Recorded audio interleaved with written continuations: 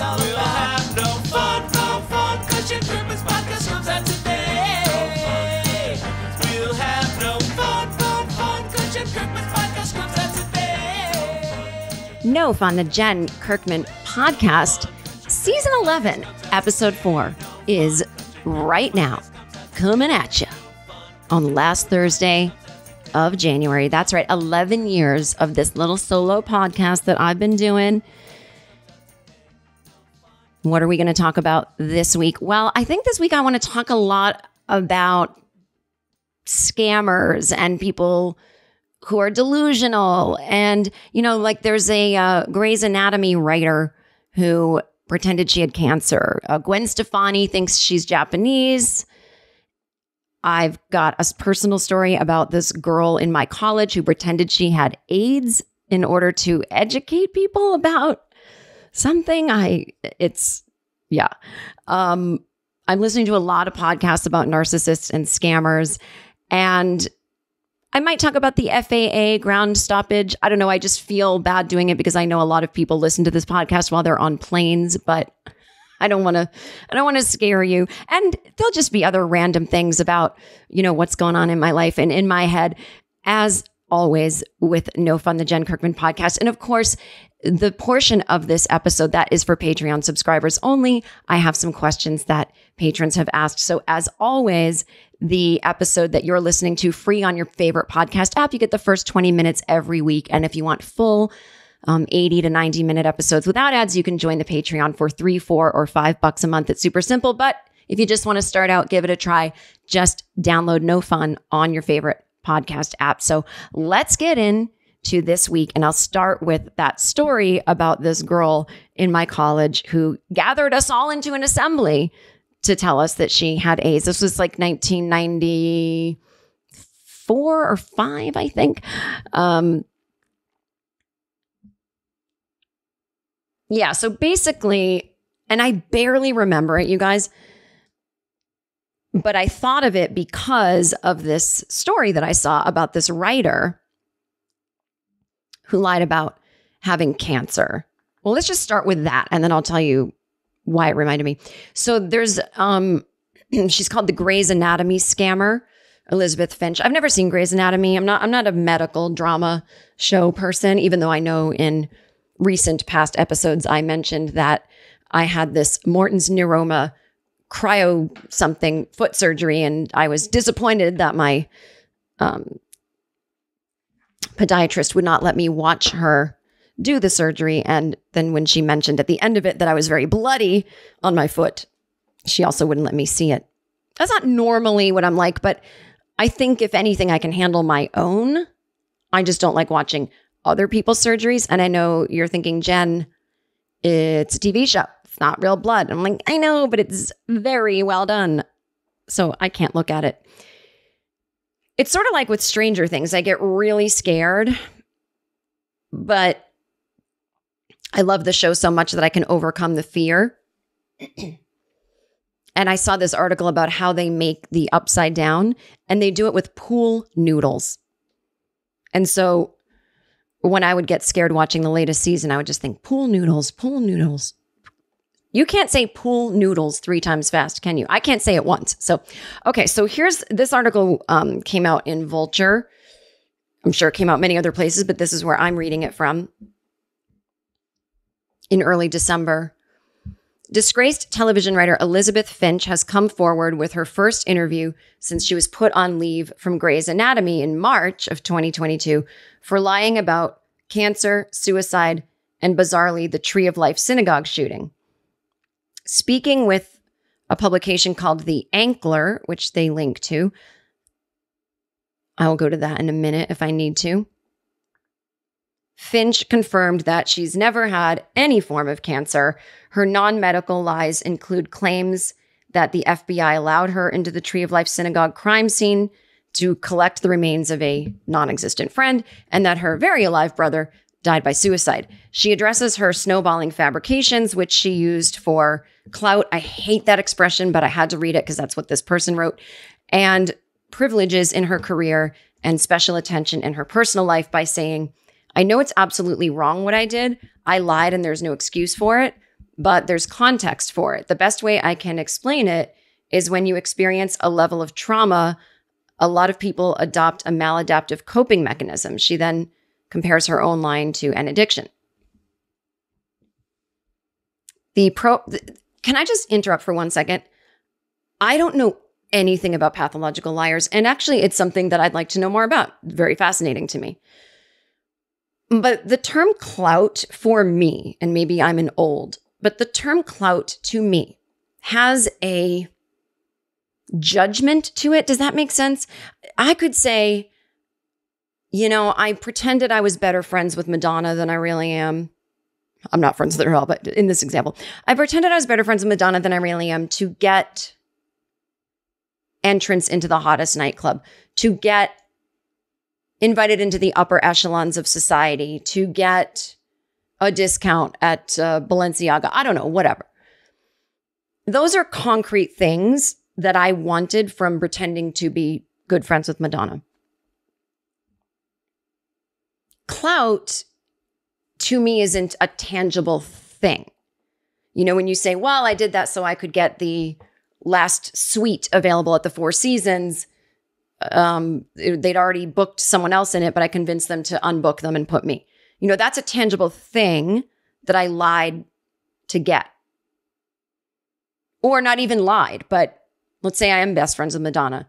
I told everyone about it so they would book me in the Four Seasons and unbook the other guests that had just bought that room. Clout is like, I know what clout means, but it doesn't tell me what you exactly get. To me, clout could be just this kind of star rating that you have. People are talking about you. Your name's in the mix, in the conversation, but you're not trying to get clout. This is just, to me, it's lazy writing. It's using kind of the hip terms of the moment, slang, if you will. This writer was simply trying to get a job. And I'm not saying what she did was good, but I mean, the tangible things she was trying to get are really hard to get writing jobs. And sure, there's a certain amount of clout that comes along with having a writing job, but I think she's just trying to get the money and the jobs because she's not a good writer. You know what I mean? Like when you say someone's doing something for clout, you're kind of implying that you know their state of mind and that you know what's important to them and that you assume they want attention. And to be honest, maybe she didn't, because she is a liar, and the more people know about your story, maybe the more it could backfire on you. Although this is why I need to know more about pathological liars. If you are one, I assume you're just so delusional. It doesn't matter how many people know about your lie. You're not trying to keep it under wraps. But my point is, I just bristle when I see the word clout because it is so of the moment. And I've been accused of doing things for clout on Twitter. Like when I call out men who are sexually harassing people, people will say, well, you did that for clout. I'm like, I don't know what if clout is attention or people talking about me or my name getting out there, I have that already. That's why you saw my tweet. You know what I mean? It's just weird. It's like, no, I'm actually trying to make the comedy world a safer place. Whatever. The word is so buzzy to me that it takes me out of an article. So that's all I wanted to say. I'm not at all on this writer's side. Anyway, so this profile on her has even more revelations about her workplace behavior at Shondaland. There are accounts that she lied to and bullied her coworkers with less power than her. These people were compassionate and they were kind people and she bullied them. Another said she was quietly volcanic.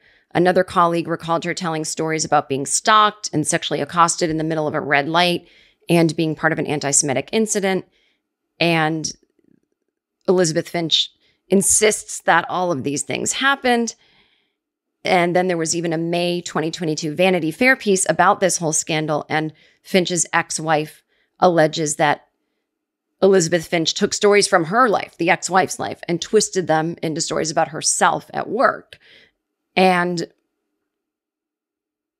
so basically, Elizabeth Finch's ex-wife had been married to a man previously, and she suffered domestic abuse from her late husband. And so Elizabeth Finch, brought her ex-wife's stories into the writer's room and acted like it happened to her, right?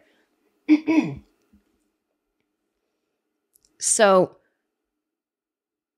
toward the end of the interview, this interview was conducted after Elizabeth Finch was outed as a liar who wrote on Grey's Anatomy. They ask what television series she could, quote, most comfortably write for next. And she said she wants to write for The Handmaid's Tale. She said, I've struggled with that show a lot, and I love what they're doing in the world of redemption and what redemption looks like. Okay. I can't believe this person could potentially ever get a job again. I mean, that is not someone you want around. But anyway, she was under investigation by Disney. They proposed that at one point that Finch see a mutually selected doctor, but the writer declined and instead took a personal leave from the show, from writing for Grey's Anatomy. And then after, Disney suspended all inquiry into her medical issues. So who knows? I don't really know, but her ex-wife called the executives at Grey's Anatomy, or the production company that puts it on, Shondaland, and the ABC's parent company, which is Disney, to alert them of her wife and her alleged deceptions. So we'll see. We'll see if this person gets hired again. I don't imagine anyone is going to hire her knowingly. I guess you'd have to find a showrunner that has never heard of this person. But then I assume, let's say that somehow happens, but that when she gets into the writer's room, other people will know. I have no idea. I can't imagine she'll ever work again, but it doesn't seem like there's anything like legally proven or something. There's no medical diagnosis. But anyway, shout out to the pathological liars. I have a lot to learn about you all. I find it fascinating. So when I was in college, I went to Emerson College in Boston, and don't write me, oh my God, I'm an Emerson alum. I went in 2004. Listen, I went to a very different college than you did. Us kids in the acting department, we weren't allowed to do projects with the kids that were in the TV department. So there was the theater department. I was a theater major with a minor in dance.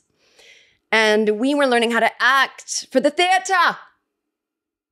And then there was this whole other side of Emerson College, which it's really more known for, even back then when it wasn't as, in my opinion, good of a school. But now it's just exploded and become the place to go if you want to study production, television production, jumping in hands and feet first, hands-on experience, feet first. I don't know, I'm mixing my metaphors here, but you jump in with your whole body, and they have a satellite school in Los Angeles, and you can go there, and you can, all levels of TV production, right? You want to produce a TV show, you want to be a writer, you want to run a camera, you want to direct, you want to this, you want to act. We didn't have acting for the camera classes. Can you believe that? This acting school was run by Kristen Linklater, very esteemed person. I know the Linklater method and the breath work and the Shakespeare, but I've always hated Shakespeare. And by the way, I'm reading, as I mentioned last week, Prince Harry's memoir, Spare, and he's also a Shakespeare hater. He cannot, it's a little more personal for him. He says he doesn't want to read Hamlet because it's literally very similar to his life, but he grew up, obviously in London, and his father is this Shakespearean expert and lover of Shakespeare, and he just felt like, this is so boring. I never liked Shakespeare, and everyone else says, oh, no, but you don't get it. It's the iambic pentameter. Yeah, no, I know, I get it. I get that it's like written in this way, and we can study it, but you know what? I like jazz, and not a lot of people do. And I could do that bullshit to you. It's about the notes you don't hear, but I don't pull that on you. Because if you say you don't like something, I go, fine, you don't like something. I don't like Shakespeare. Doesn't mean I'm a bad actor. Doesn't mean I'm a bad anything. I just am bored by it. It just never clicked with me. And I've tried. Oh, no, you're going to see Shakespeare in the Park. I don't, actually. I just don't. Now, do I like Romeo and Juliet? Yeah, I like the story. I like the ballet, Romeo and Juliet, a lot. But, and listen, I like the plot lines of Hamlet, Macbeth. All of that sounds like great. It just, the language it doesn't work for me. And then I can pull this card. I think it's my ADHD brain. It's just too much.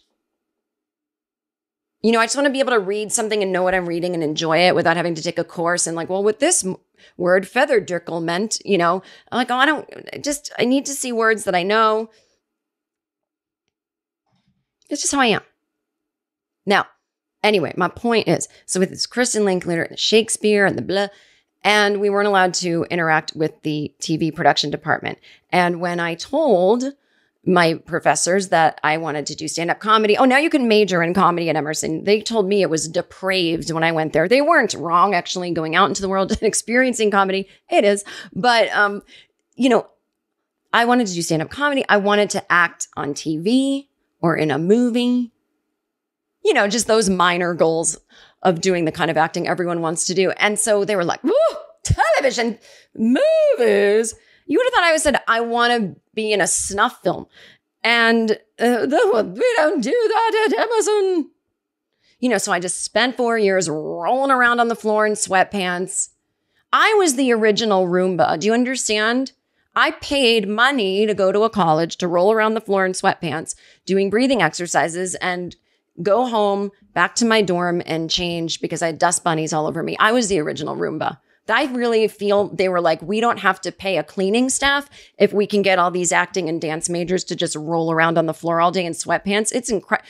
I'm the first Swiffer, actually, not even Roomba. I'm the original Swiffer.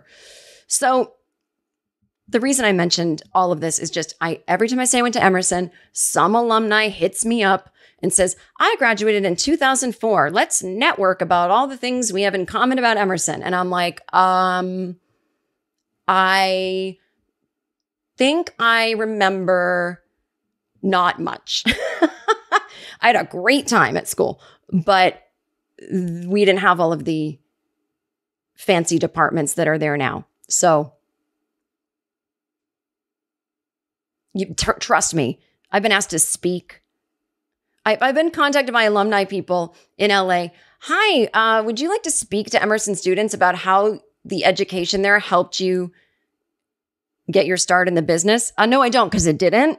It literally did. I'm not trying to be mean, but it just didn't. I mean, I'm a TV writer. I didn't do anything to do with TV writing at Emerson. And sure, the acting classes were great, but it wasn't until my senior year when I had a very unorthodox teacher come into my life, and she gave me some basic skills, but again, never for the camera, but a little more grounded in reality kind of acting than Shakespeare-y stuff. And then I took acting for the camera classes on my own when I got out of school. So no, it didn't help me at all. Now, it was great. I loved going to school for 4 years and kind of having this middle ground between high school and adulthood. And I, still friends with people I went to school with, and it was so much fun. I mean, literally would do it all again. Wish I could do it all again. But yeah, no, it was not the same launching pad in 1992 to 96 as it would be in 2010. So anyway, but I've been asked to speak, and they've actually said, and we'll provide coffee and bagels. Oh, well, I'm 47. This is when they asked me, I can afford a coffee and a bagel. How about you pay me money? Because you're asking an alumni to speak. Isn't that a speaking engagement? I know how much money this school has. So I would never go and do it. Do I sound like a real dick? Maybe I do. Maybe it's Maybelline. Okay, anyway, so my whole point in going on this rant is that, now this isn't a great story because I don't remember many details, but all I remember is there was this small, very small kind of lecture hall-ish type room that was in a building where we took a world history class. And a girl got up and spoke. Now, I don't remember if it was part of the class, if the teacher said, today, one of the people in the class or one of my former students wants to speak, and I was already there already. I don't remember if it was a specific assembly that I was called in to attend. Can't remember. But all I know is that either in 93 or 94, maybe 95, but I don't think it was that late, that I was sitting in this lecture hall with maybe 100 other people. And this girl gets up to the podium and gives what would now be called a TED Talk about how she had HIV and now full-blown AIDS. And I remember her just getting up there in that TED Talk way, giving the statement up front, I have AIDS. I don't know how long I have to live. Everyone's, oh, wow. Now you have to remember, I was thinking about this the other day because I was thinking how there are so many HIV positive actors and people in the business, and they're going to the Golden Globes and they're going to the Emmys, and everything's fine. It's not, they're on their medication.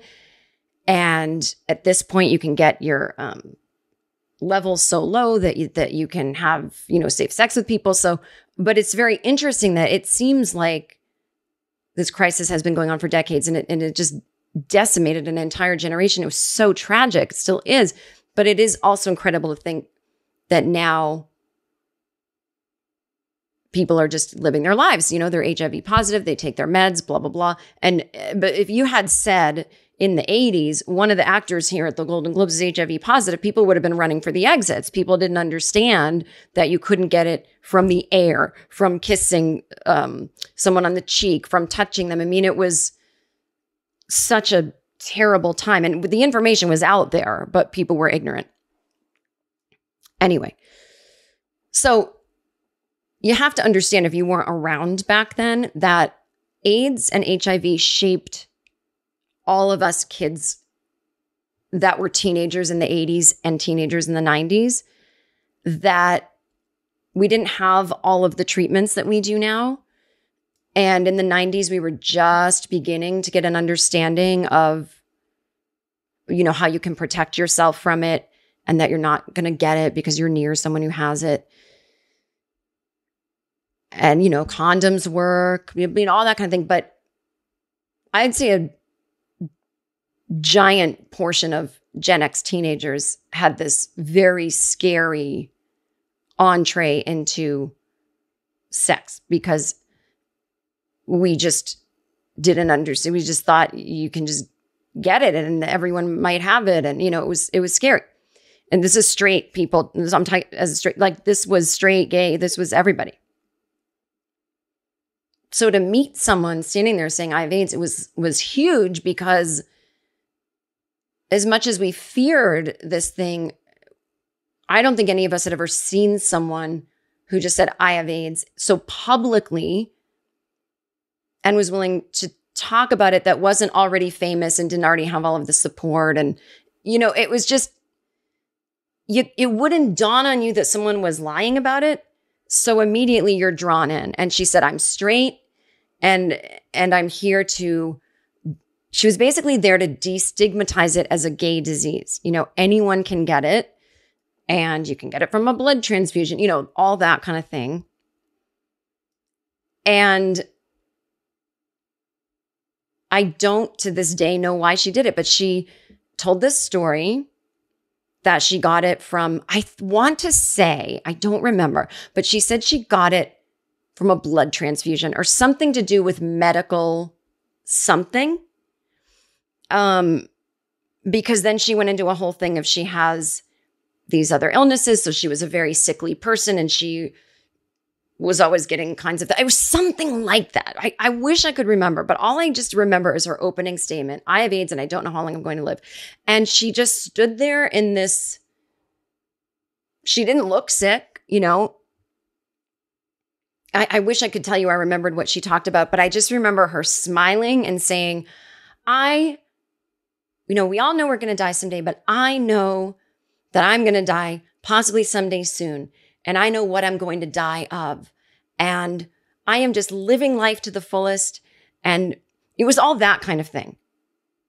And if you see one of us out there, it just something like that kind of thing. And then years later, I found out that she was a total fraud. Now, again, I just know that she was. Like, I know that I found out eventually, but I don't remember how, and I was already out of college. So if anyone went to school with me in 93, 94 that's listening, or even if you didn't know me there, just if this story sounds familiar, I'm desperate for anyone to contact me and tell me that you remember this. I've been Googling it. I can't find it anywhere, but it's just one of those things that made me realize you could get away with everything in the 90s because there was no social media. I mean, we would have been, hashtag I have AIDS and don't know how long I have to live. We would have been hashtagging her speech and putting it on TikTok and putting it on Twitter. And it would have been circulating enough that I feel like some younger detectives on TikTok would have figured out that she's full of shit, or maybe her parents would have seen. I mean, I don't know. Did her parents know about this? I mean, was it a grift? What was she trying to do? I mean, again, there was no GoFundMe or electronic banking even. I mean, I'm telling you, ATMs were relatively new, like within a year or two. There wasn't anything she could have been asking us for. No GoFundMe, or here's my Venmo. I don't know what she got. That's the even more psychotic thing is grifting in the old days when you just wanted to make a speech and say you had AIDS when you didn't. I have no idea. Anyway, it's just fascinated with this and wish I could remember and wish somehow this story could find its way back to me. So I'm putting this out there as a call. All right. Listen, this free portion of the episode is over, so I'm going to finish the episode now over on Patreon. Please join us. You can pay $3, $4, or $5 a month if you want this very episode that I'm doing right now. It is the $5 a month episode, but